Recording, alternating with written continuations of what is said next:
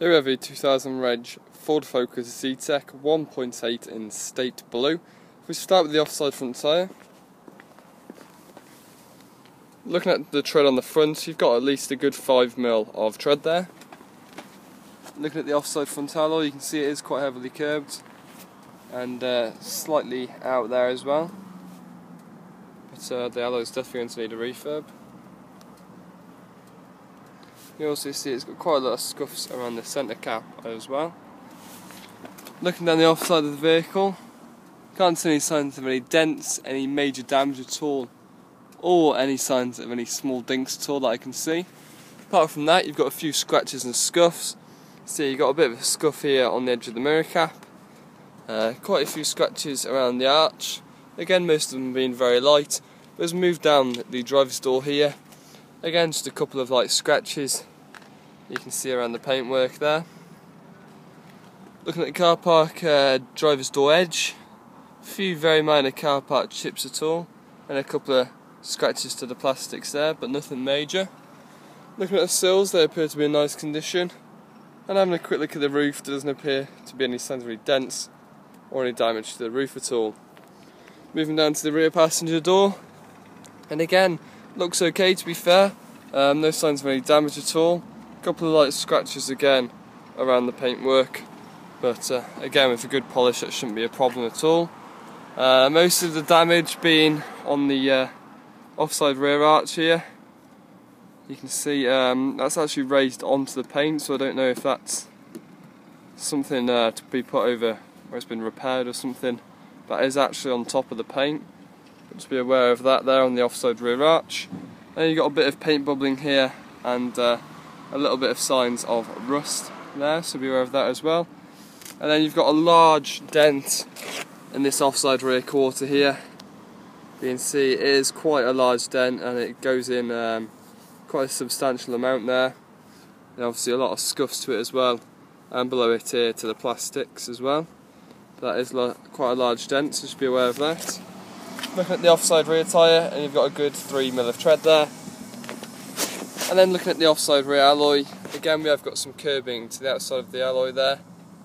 But apart from that, it doesn't seem too bad, to be honest. A couple of light scratches and marks to alloy, but other than that, curb does appear to be in nice condition, especially for its age.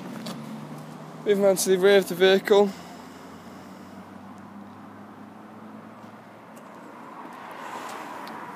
And again, taking a look at the rear, we have got a couple of dents, which I'll show in a second.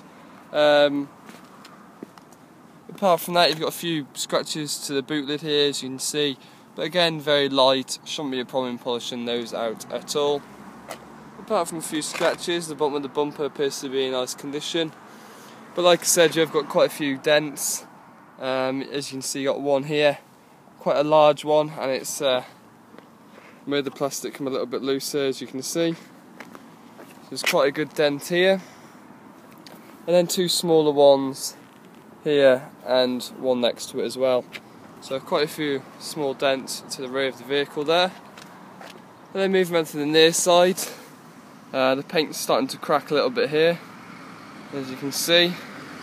And again, just below it on the near side rear quarter here. If we move around to the near side, we'll have a look at the near side rear tyre. And again, you have got a good 3mm of tread there. And taking a look at the near side rear alloy, a few light curbs around the alloy and scratches. But overall, to be honest, it is in bad condition for its age.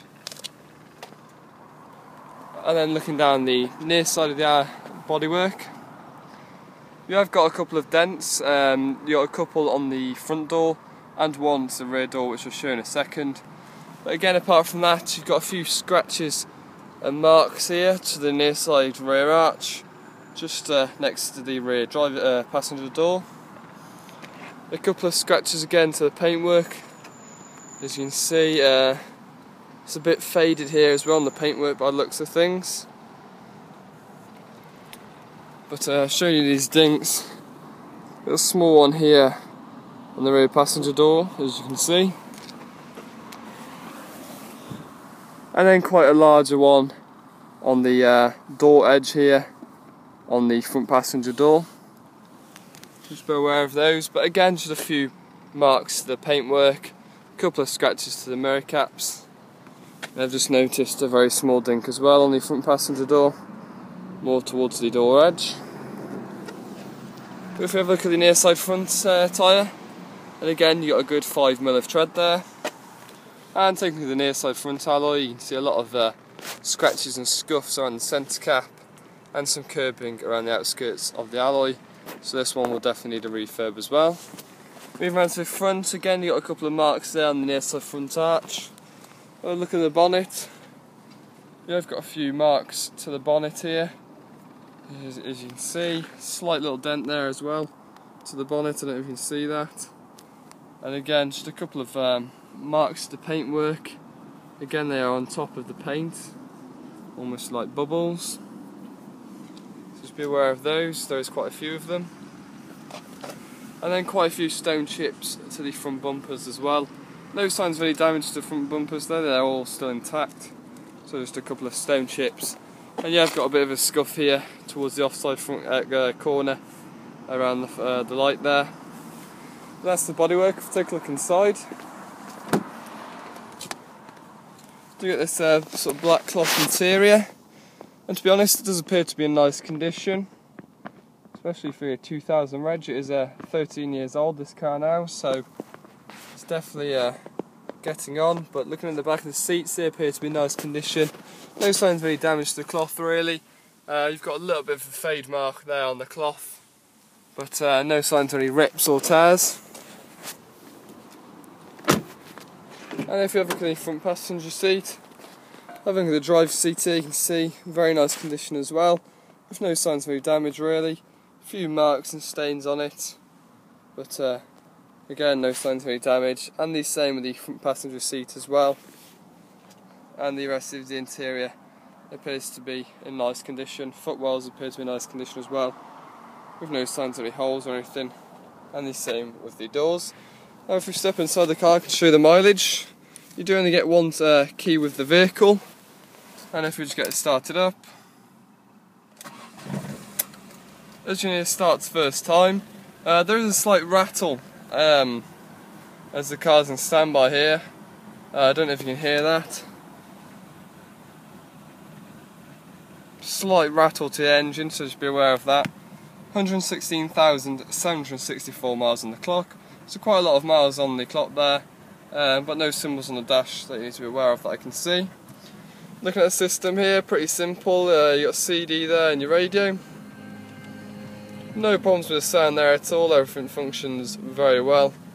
You've also got aircon, you can see the light indicating there that it's on and off. So there's no problems there. And all the blowers are working perfectly fine, I have tested those, so no problems at all there. There's a manual transmission. If you take a quick look at the documents, taking a look at the V5, the car has had 4 owners.